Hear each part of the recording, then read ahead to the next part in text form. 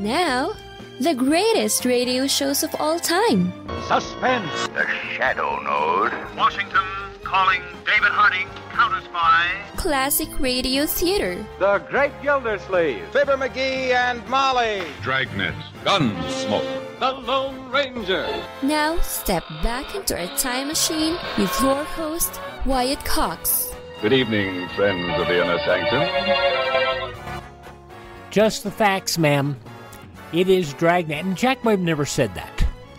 I mean, he never said it in the context of Dragnet. I don't know that he ever said it ever, but that's a myth. Just the facts, ma'am, never came out of his lips that we know of. From 69 years ago, May 17th, 1953, Jack Webb, Dragnet, The Big False Move. On this Tuesday, 17th day of May, 2 days away, the 137th day of 2021. We have 228 days left in the year. Now, it was in L.A. on this date. Police surrounded a home in Compton, where the leaders of the terrorist group known as the Symbionese Liberation Army were hiding out. The SLA had kidnapped Patricia Hearst of the wealthy Hearst family publishing empire. Months earlier, earning headlines across the country, police found the house in Compton when a local mother reported her kids had seen a bunch of people playing with an arsenal of automatic weapons in the living room of the home. Now, while she was among them, she recorded this statement. I died in that fire on 54th Street, but out of the ashes I was reborn. I know what I have to do. Our comrades didn't die in vain. The pig lies about the advisability of surrender have only made me more determined. On this date in 1974, L.A. police shot an estimated 1,200 rounds of ammo into the tiny Compton, California home. 6 SLA members shot back. Now, tear gas containers thrown into the hideout allegedly started a fire. The SLA refused to surrender. Autopsy results showed they continued to fire back, even as smoke and flames searing their lungs. They clearly chose suicide and martyrdom over jail. Randolph Hearst, Patty's father, remarked that the massive attack had turned dingbats into martyrs. The raid left 6 SLA members dead, including Leonard Donald DeFries, also known as Cinque. Patty Hearst not inside the home. She wasn't found until September of 1975. In Washington on this date in 1973, the Senate Select Committee on Presidential Campaign Activities, headed by Senator Sam Ervin of North Carolina, began televised hearings on the escalating Watergate affair. We are beginning these hearings today in an atmosphere of utmost gravity. The questions that have been raised in the wake of the June 17 break-in strike at the very undergirding of our democracy.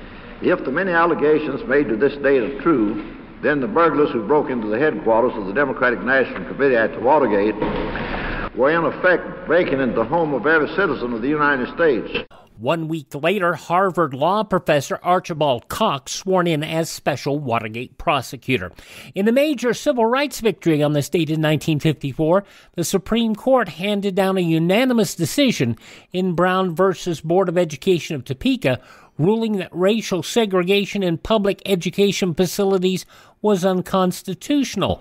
Now, the historic decision, which brought an end to federal tolerance of racial segregation, specifically dealt with Linda Brown, a young African-American girl who had been denied admission to her local elementary school in Topeka, Kansas, because of the color of her skin.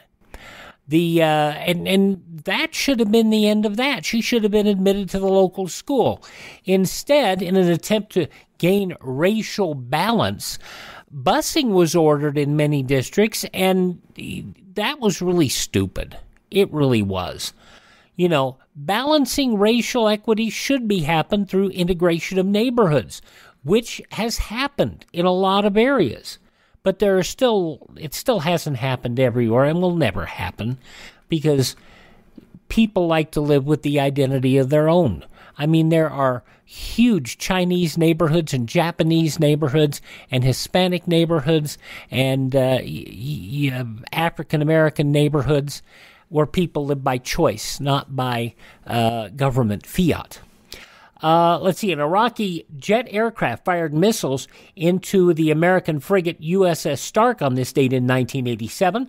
37 U.S. Navy personnel killed, 21 were wounded. 4 days later, on this date in 1987, 4 days later, I should say, President Reagan paid tribute to the sailors. The fallen sailors of the USS Stark understood their obligations. They knew the importance of their job. So, too, I believe that most Americans today know the price of freedom in this uneasy world. Now, it was found the Stark was 2 miles outside the exclusion zone and hadn't violated neutrality, as the Iraqis claimed. Iraq apologized, and Saddam Hussein said the pilot mistook Stark for an Iranian tanker. There was a pilot that probably wasn't trained very well. Al Unser Sr. announced his retirement from auto racing on this date in 1994, ending one of the greatest IndyCar careers of all time. Radio quiz show Information Please first broadcast on this date in 1938. Until Information Please, radio quiz shows generally pose difficult questions to ordinary people. Well, Information Please assembled a panel of experts and intellectuals and asked them tricky questions. The show ran until 1948, and among those intellectuals that were on the show was a fellow you probably heard of by the name of Fred Allen. Allen loved going on the show. He really did. On this date in 1990, the last episode of primetime soap opera Falcon Crest aired. The show revolved around the doings at a California winery, and it ran for nearly 9 years. Oh, band leader Lawrence Welk died of pneumonia on this date in 1992 at age 89. His shows continue to air to this day on public TV stations across the country. Also passing away on this date, actor Tony Randall, actor, wonderful impressionist as well, Frank Gorshin, Donna Summer, who still loves to love you, baby, and the man who wrote The Caine Mutiny and The Winds of War, Herman Wouk. Now, birthdays on this date include, from Tarzan and Pride and Prejudice, Maureen O'Sullivan. Archibald Cox, the first Watergate special prosecutor we were just talking about, was born on this date. You remember him from True Grit, Blue Velvet, Easy Rider, Land of the Dead, and the TV series E-Ring. Dennis Hopper from Dodge City, Kansas, born on this date. From Weird Science, Aliens, Twister, and True Lies, Bill Paxton also celebrated this day. The very funny man who passed away earlier this year at the age of 65, Danny from Full House, America's Funniest Home Videos, Bob Saget. Sugar Ray Leonard, welterweight, middleweight, light heavyweight boxing champion, gold medal in the Olympics in 1976. Sugar Ray Leonard, 66 years old today.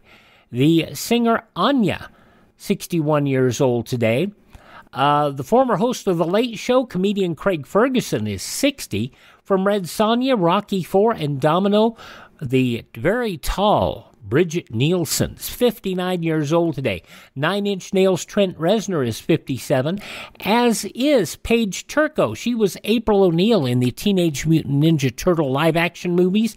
And from All My Children, Paige Turco, 57 today. And from NCIS, Sasha Alexander, 49. Though some of the people celebrating the 17th day of May is their birthday, and if this happens to be your birthday... Hi, we're the 4 freshmen, and we just want to say, Happy birthday to you! And from 69 years ago today, May 17th, 1953, Dragnet starring Jack Webb on this Tuesday, Classic Radio Theater with Wyatt Cox. Let's see, if something costs less, but people are happier with it, that sounds like something to look into, and that's MediShare. Maybe you've heard switching to MediShare to pay for healthcare can save the typical family $500 a month, and that's huge. But it's also true that people are way more satisfied after making the switch, too. The customer satisfaction rate for MediShare is double that of the typical health insurance plan. Double. MediShare works. It's been around for more than a quarter century, and members have shared more than $3 billion of each other's bills. People love having telehealth and a huge nationwide PPO network. So, yeah, you can save a ton and like it better. Imagine being happy with how you're taking care of your health care. So if you're self-employed or part of the gig economy, or you just want a plan you're happy with, you can call right now and get a price within 2 minutes A very, very smart use of 2 minutes. Here's the number you need. 833-34-BIBLE. That's 833-34-BIBLE. 833-34-BIBLE. Quick note to our friends who listen to our podcasts through Facebook. I don't know how much longer those podcasts are going to be available because Facebook is planning on ramping things down. And quite frankly, the podcast platform through Facebook only worked on phones. So if you are using podcast apps on or Facebook to listen to our podcast, may I suggest you download the Spreaker app at Spreaker.com, Spreaker.com. You can get our apps right there directly. Might be the easiest way to do it. Or you can hear them through Spotify or through also through the iHeartRadio app, which I find to be the least reliable, but it's there. So I just wanted to mention that up front because this announcement that Facebook was going to be trimming back podcasting, I've been directing a lot of you to that. I don't know. Or even Amazon. You can get their Audible app. Costs you nothing. And our content is free through there, so you can do that as well. Anyway, to 69 years ago, May 17th, 1953, here's Jack Webb in an episode of Dragnet entitled The Big False Move.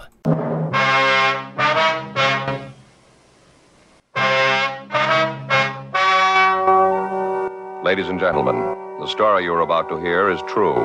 The names have been changed to protect the innocent.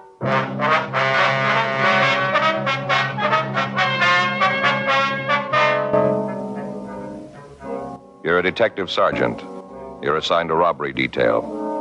A suspect has been apprehended. You have a positive identification from the victim. Your job, investigate.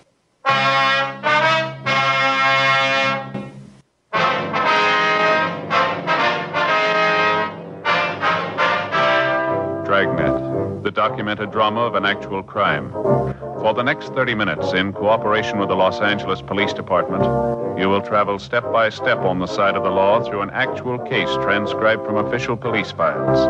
From beginning to end, from crime to punishment, Dragnet is the story of your police force in action.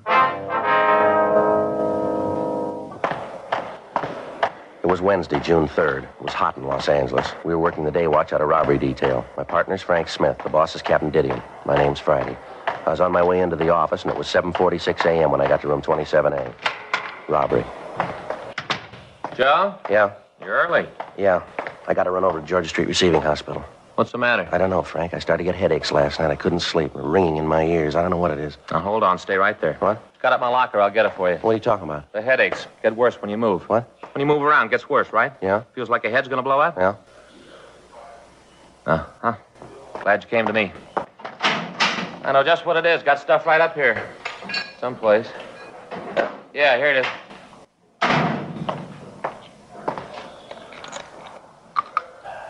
There you are, Joe. Take two. Fix you right up. What is it? Salt. Salt? Salt. That's your trouble. You don't get enough salt.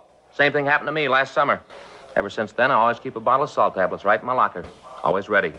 Take two. Fix you right up. Well, I don't know. You got a penny? What for, a cup? Now, wait a minute, Joe. We're not going to drink that water anymore. No? Just a minute.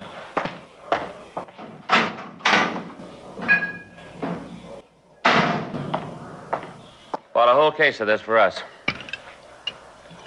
There you are, boy. Drink it right out of the bottle. What is it? Poland water, Joe. 100% pure. Right from the springs. Real water. Yeah? Yep. Read right there on the bottle, see? Not carbonated. Full of minerals and good things. Yeah, well, Frank, maybe I ought to wait and see the doctor, huh? Joe, believe me, I know what's wrong. It's happened to me. Same thing. Salt, that's what you need. No. There you are. Poland water and the pills. Fix you right up. There they are. Go ahead. Oh, look, I appreciate all this. Really, I do. But I think I ought to see the doctor, huh? Joe, don't you trust me? Well, yeah. Take the pills. Salt. Salt. Take them. All right. There now. That wasn't bad, was it? If the headaches don't go away, we can drop by Georgia Street and see the doc. Oh, you want to give me the bottle? I'll put the cap back on. Keep it fresh for us. All right. Anything in the box? Yeah, an arrest report. We're supposed to check the guy out. Anything on it? Held up a grocery store at the corner of 7th and Francis a week ago yesterday. When'd they pick him up? Last night. Victim saw him on the street and called a radio car, took him into custody, and then booked him. Well, let's go talk to him. I'll see what he's got to say. After we get through, we can drop by the hospital if he's still got the headaches. It shouldn't take too long. Well? Sure, guy's already confessed. We ran the name of the suspect, Thomas Stanford, through R&I, but we found no previous criminal record for anyone of his description. 8:10 a.m., we drove over to the main jail. We went up to the second floor and signed in. Stanford was brought from his cell, and Frank and I took him to one of the interview rooms. We gave him a cigarette, and he started to talk. He was quiet and cooperative. Yeah, I did the robbery a week ago yesterday. I'd like to check some things out here on the arrest report. Sure, I want to get this over with. I did it like I told you, nothing special, just held up the store. Mm-hmm. Your full name is Thomas Arthur Stanford, is that right? Yeah, Thomas Arthur. My friends call me Tom. Uh-huh. Your home address is 1824 1/4 South Mariposa Avenue? Yeah, I live with my father, 1824 1/4 South Mariposa Avenue, LA 7. What's your father's name? Arthur, same as my middle name. I was named after him. You employed? Not regular. What do you mean? Well, I don't have a regular job like in a factory or a store. I'm a gardener. I work for different people. Can you give us a list of the people you work for? Sure, if you gotta have them. It's just routine. Oh. Yeah, I'll give them to you. You want to tell us how you committed the robbery? Yeah, I'll tell you. Isn't much to tell, though. It's pretty simple. I went in and held the place up, took the money. That's about all there is to it. Were you armed when you went into that grocery store? Yeah. Yeah, I had a gun. What kind of a gun? .32 automatic. Had 8 bullets in it. Where's the gun now? Threw it away. Where? In one of the ponds up in Ferndale. You mean up in Griffith Park? Yeah, just a little up the canyon there. You want to show us where it is? Sure. All right. If you start right at the beginning, tell us all about the robbery, what you did. Well, why do you have to know all that? I told you I did it. There's nothing more you have to know. We gotta have it for the record. It's just routine, like I told you.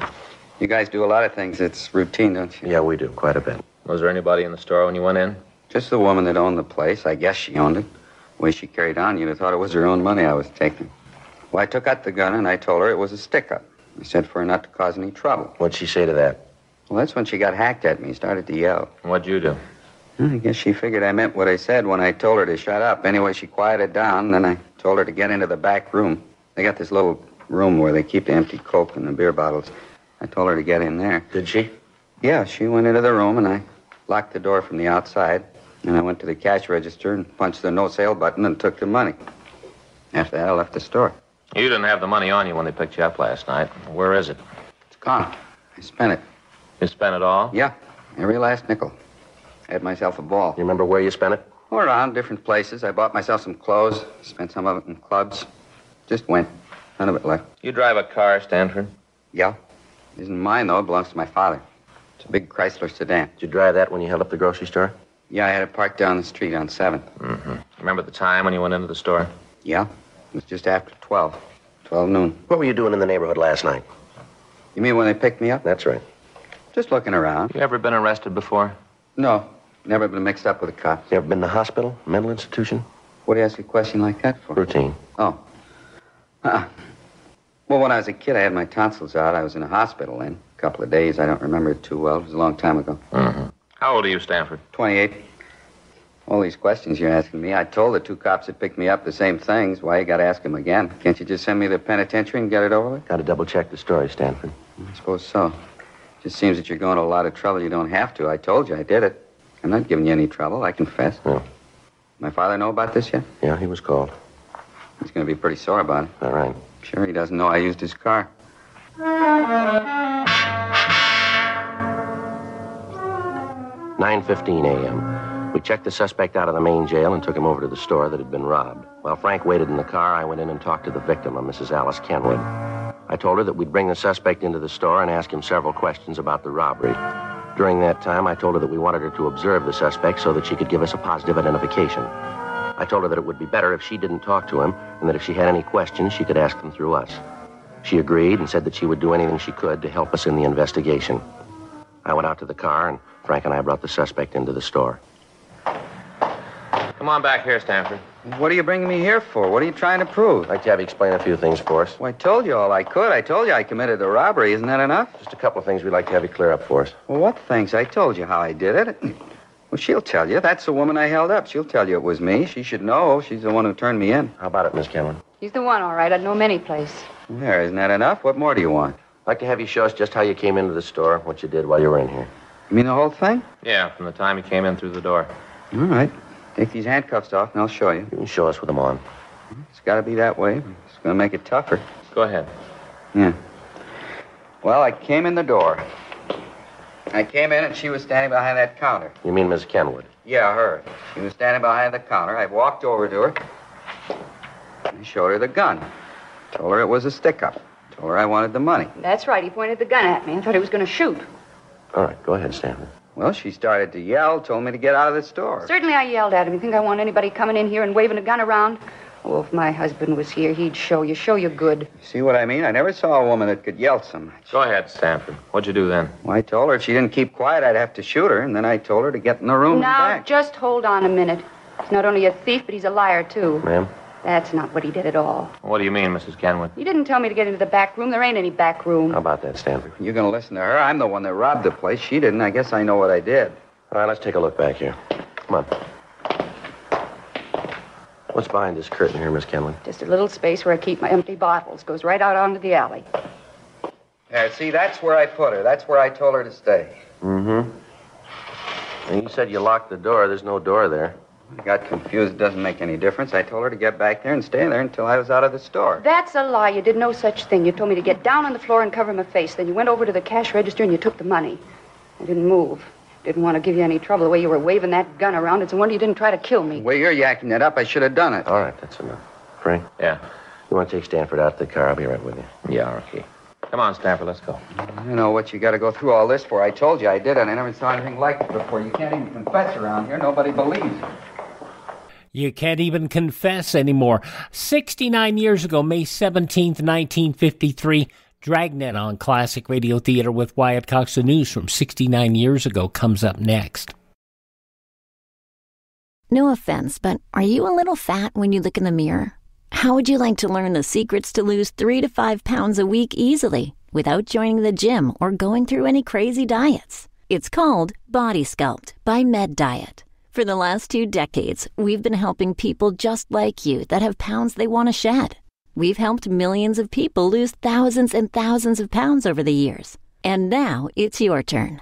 Learn the secrets of how to lose weight with one simple phone call. You'll see an amazing difference in a matter of days. Don't believe us? We'll offer you a money-back guarantee. If you're ready to start losing weight right now, call right now to learn more about your risk-free order to Body Sculpt. Call for your risk-free offer. 800-738-5332. 800-738-5332. 800-738-5332. That's 800-738-5332. Are you in bad pain? You know what I mean. Your knees hurt. Your shoulder hurts. Your elbow and back are constantly killing you. And I'm sure you've tried every pain pill or cream available at the drugstore. Am I right? Well, here's something you haven't tried. Pain Magic. Pain Magic is not available at any drugstore. The only place you can get it is by calling the special toll-free number I'm about to give you. And to make things even better, call right now and find out about our buy one, get one free offer. We're so confident it'll work for you that we offer a free bottle with your purchase. No prescription required. Call now to learn how you can get Pain Magic and get rid of your pain. Remember, your results may vary. 800-492-8164. 800-492-8164. 800-492-8164. That's 800-492-8164.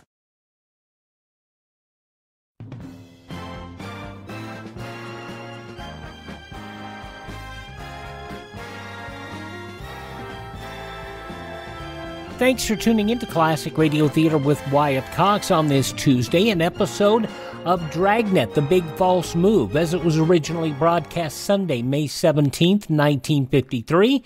In the newspapers of that Sunday 69 years ago, these were some of the headlines. This week's display of Allied disunity over the Korean truce negotiations viewed by officials in Washington as such a show of weakness that countermeasures must be taken to regain an effective bargaining position.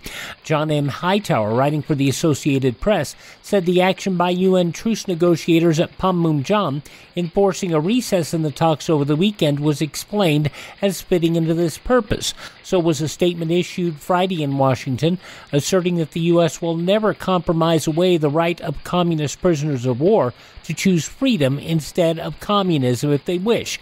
This stands as the key obstacle to an armistice agreement that would end the fighting in Korea. Thin and pale reporter Jim Nathan Otis returned to the free world yesterday from Czechoslovakia's Pankrat prison, where for 2 years he was so cut off from outside news that he didn't even know Stalin had died. Stalin's picture was still on the wall, the Associated Press correspondent told about 100 reporters and photographers after driving through the Iron Curtain frontier under escort of officials from the U.S. Embassy in Prague. Jailed because Czechoslovakia's leaders considered as spying his insistence on reporting accurately about their communist regime, he was pardoned by President Anton Zapotnik Friday night and was released yesterday morning. The Army plans to cut its European and Far Eastern troop strength by about 10% in the coming fiscal year to meet Defense Secretary Charles E. Wilson's reduced manpower goals. The combined cut for the two theaters will be about 50,000 men. Another 50,000 man reduction will be made in Army strength within the U.S., and small cuts may be ordered at other overseas posts. Meanwhile, President Eisenhower reported yesterday to be in a mood to crack down on officials who may resist a proposed $5 billion cut in Air Force funds. And how does President Eisenhower describe his wife, Mamie? Here's how he described her Friday, at least, in his address at the College of William and Mary, where he received an honorary degree. He said, "My invaluable, indispensable, but publicly inarticulate lifelong partner, Mamie Dowd Eisenhower." And those some of the day's top news stories as reported in the newspapers of Sunday, May 17th, 1953, on your radio Dragnet, which continues now on Classic Radio Theater with Wyatt Cox. Miss Kenwood? Yes, officer. Are you sure that's the man that held you up here? I said it before. I'm positive. There isn't any doubt in my mind. Well, you heard what he said, how he said he robbed you. Is that the way it happened? Well, everything was the same except where he said that he put me in back there. That wasn't true. He made me lie down on the floor right there. Told me to stay still for 5 minutes, not to move. Said that if I caused any trouble, he'd come back and shoot me. I think he's crazy. Anybody who'd wave a gun around like that, it's terrible. I wish my husband was here. He'd show that snip. He's in the Army, you know, my husband. Yes, ma'am. Awful thing. Him overseas getting shot at and young punks like that roaming around the streets with guns, threatening people. It's a terrible thing. Now, this is pretty important, ma'am. I want to ask you once more. You're sure that's the man who held you up? How many times do I have to say it? I told you that it is. He admits it himself. What more do you need? Well, I don't know, ma'am. There's just something here that isn't right about the whole thing. Doesn't make any difference. He's the man. There's no mistake about that. Oh, you just let me know when you want me in court. I'll be there. I want to see him get what's coming to him, every bit of it. Yes, ma'am. So do we, if he's the right man.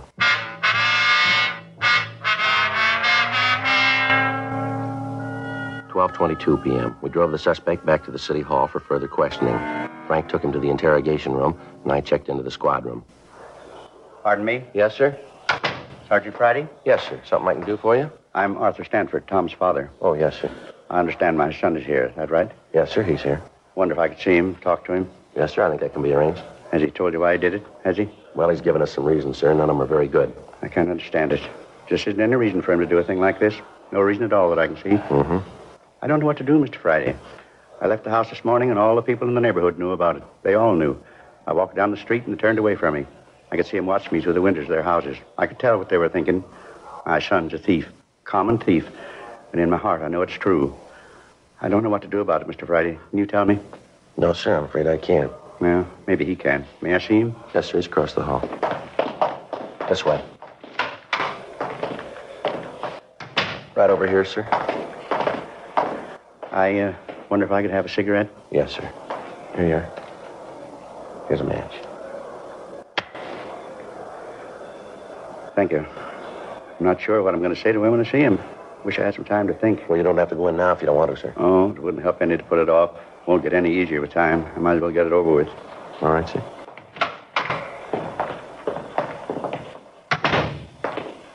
Hi, Pop. Why'd you do it, son? Well, I did it because I wanted to. I wanted the money. I didn't know any other reason you robbed somebody. I wanted the money, so I did it. You could have come to me. I'd have tried to get the money for you. You know I'd have tried. Where'd you get it? Where'd you get that kind of money? All your life you've been grubbing for pennies. I don't want small money. I want to be rich. I will be, too. All right, take it easy, Stanford. All right, Mr. Friday, I understand. All my life you've been saying you understand. I'm getting sick of it. As long as I can remember, you've been telling me to get out and do something on my own. Well, I finally did it. Now you aren't happy with it. You expect me to throw my head up in the air because you're a thief? Oh, knock it off. I'm tired of you giving me lectures all the time. Yakety yak. Never stop. That's enough of that, don't you think, Stanford? Well, you keep out of this, cop. This is a family matter. It doesn't concern you. This is between my father and me. Well, tell me why. That's all I want. Why? Tell me so I can face the neighbors, so I can tell them you had a reason.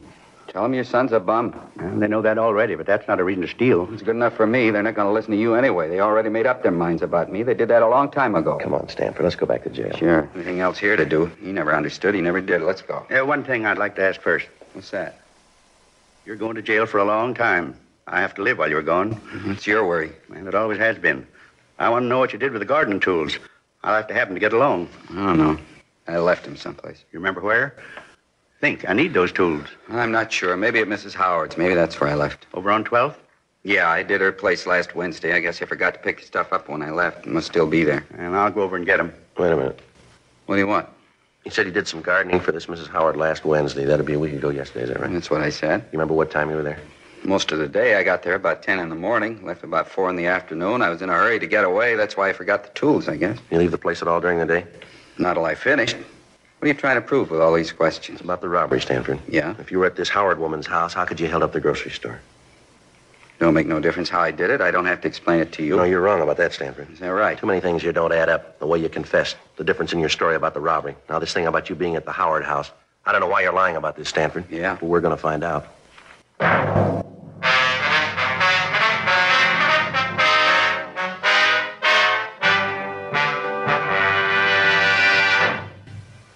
You are listening to Dragnet, the authentic story of your police force in action.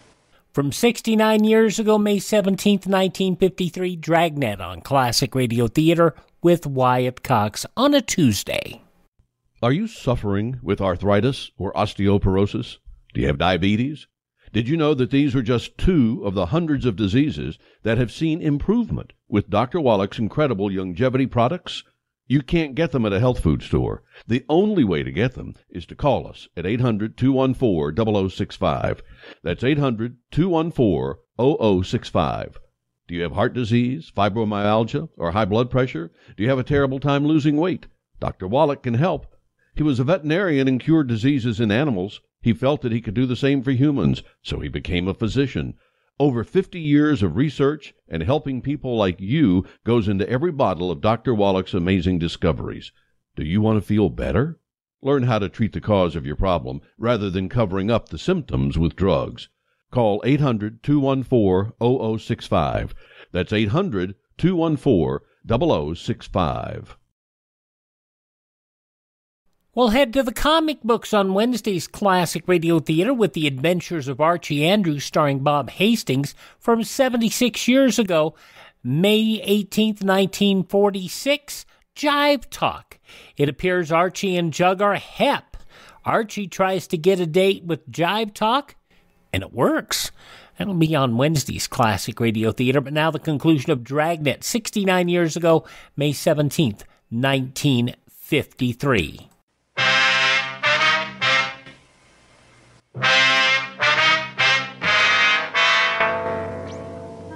We continued to talk to the suspect, Thomas Stanford, for another hour. He refused to say anything about the conflicting aspects of his story. His father pleaded with him to tell us the truth, but other than admitting he was responsible for the grocery store robbery, he'd say nothing. We got the address of the house where Stanford had said he'd left the gardening tools. 3:15 p.m. After taking the suspect back to the main jail, Frank and I drove out to talk to the Howard woman. Place sure looks nice. Well kept. Yeah. Look at those carnations, Joe. Ever see anything so pretty? Yeah, they're very nice. You know, Faye tries them all the time. Never seems to have any luck with them, though. Plants come up all right, but the flowers just don't seem to get very big. Mm-hmm. About size of $1 little bitty things. Yeah. Sure smell good, though. I get the bill.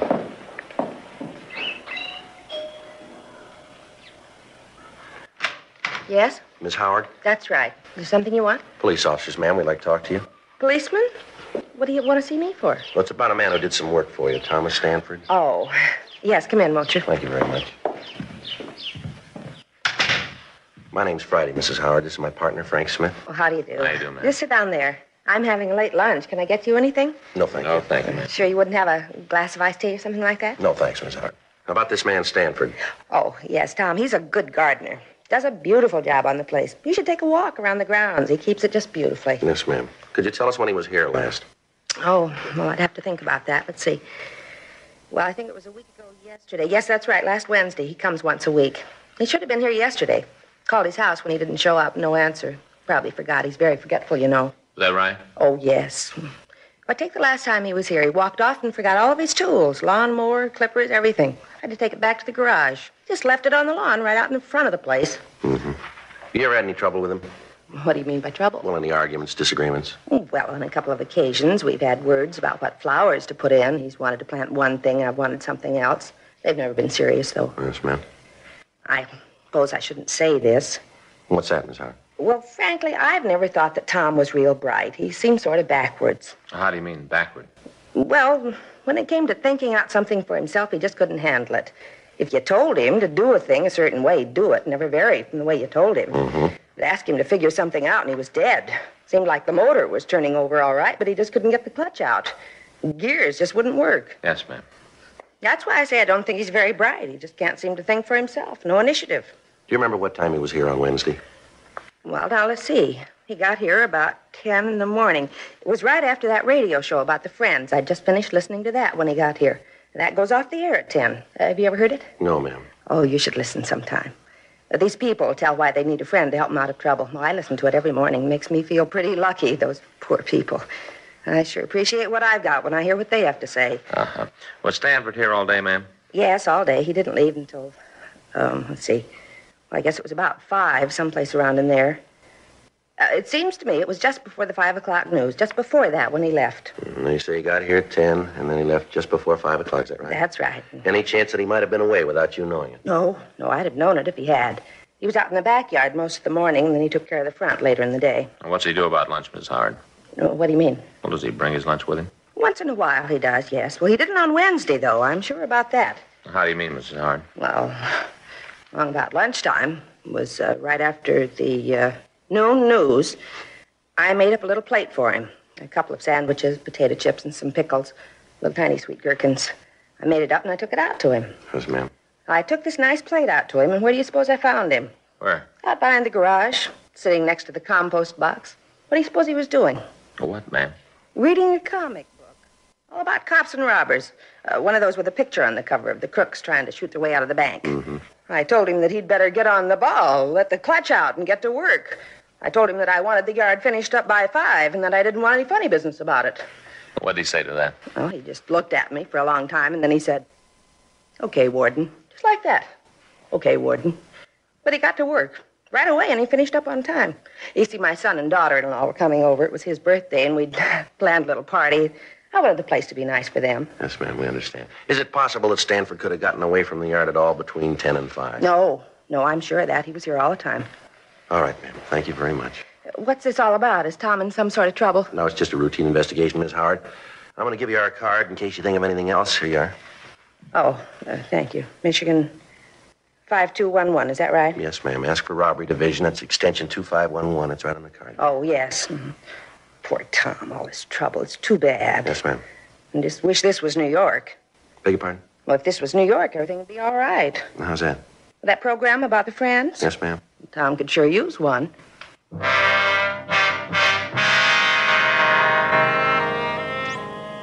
We left Mrs. Howard's home and talked to some of the people in the neighborhood. They told us that the Howards were respected people in the community, and some of them verified the fact that Stanford had worked for almost 2 years. The man who lived directly across the street from the Howard house said that he'd talked with Stanford on the afternoon of the robbery. He said that he'd asked the suspect about the seeds that he used to raise the carnations that were planted along the front of the house. He went on to say that he'd been working in the front yard of his own house all afternoon and that he'd seen the suspect throughout that time. We drove back to the grocery store and talked with the victim, Mrs. Kenwood. Under questioning, she admitted that she could have made a mistake about the identification, but she said that if she was wrong, the thief could act as a double for Tom Stanford. 10:30 p.m., we drove back to the main jail and picked up the suspect. We took him back to the city hall and talked to him in the interrogation room. He was sullen and refused to answer our questions.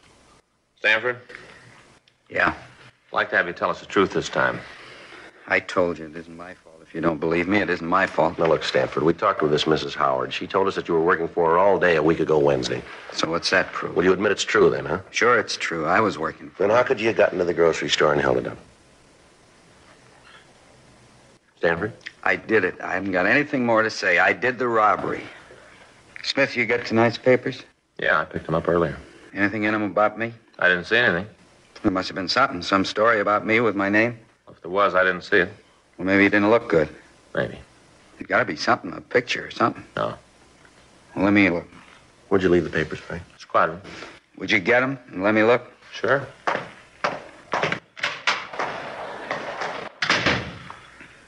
Pretty important to you that you're in the papers, isn't it? I just want to see them, that's all. Well, he'll bring them back. You must have made a mistake. There's something about me. There's got to be. It isn't every day there's a robbery like this. The papers would write it up big, wouldn't they?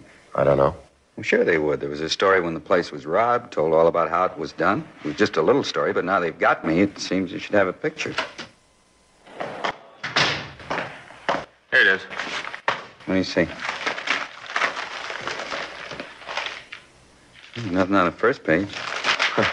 Robbery happened a week ago. It's old news. Yeah, but you just caught me last night.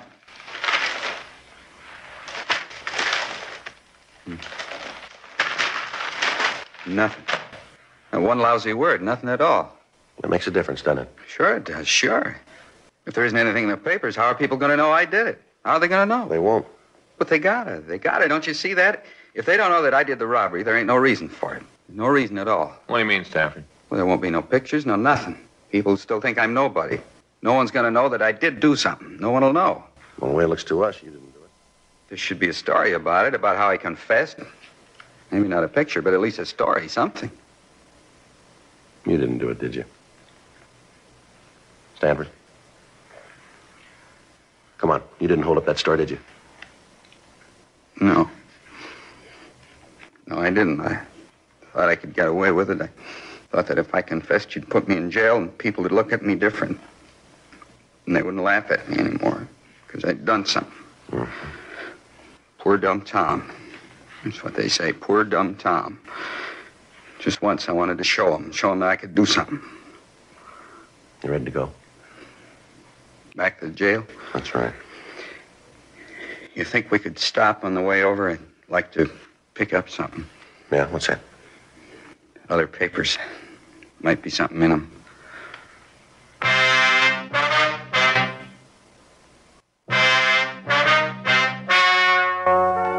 The story you have just heard is true. The names were changed to protect the innocent. On June 4th, a meeting was held in the District Attorney's Office, City and County of Los Angeles, State of California. A 5.10 report was filed on Thomas Arthur Stanford, and he was released from custody. 10 months later, on May 22nd, James R. Rogers was apprehended while attempting to hold up a liquor store at the corner of 3rd and Temple Streets. While being interrogated, he confessed to committing the robbery that Stanford had been accused of. The physical appearance of the two men was almost identical. Rogers was tried and convicted of robbery in the first degree and received sentence as prescribed by law.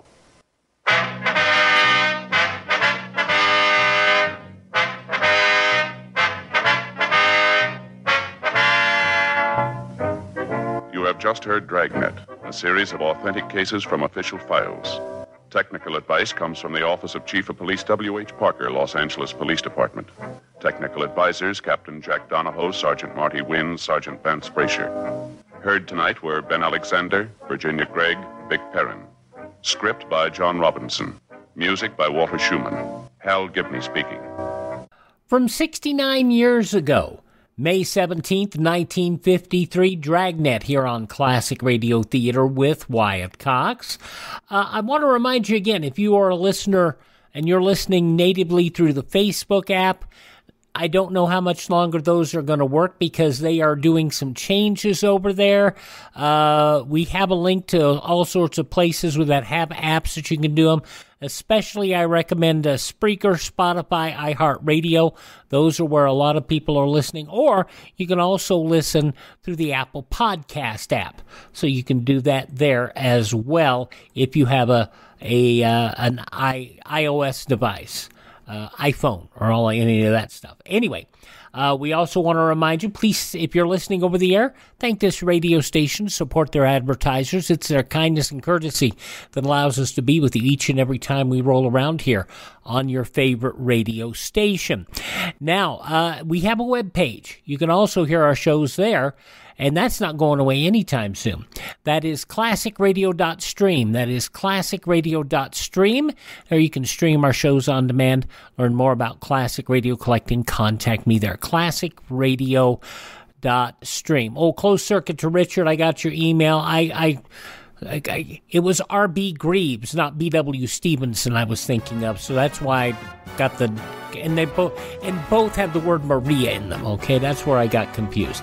Anyway, thank this station, support their advertisers, tell your friends the great radio shows are right here at this spot on the dial. Classic Radio Theater with Wyatt Cox on your favorite station.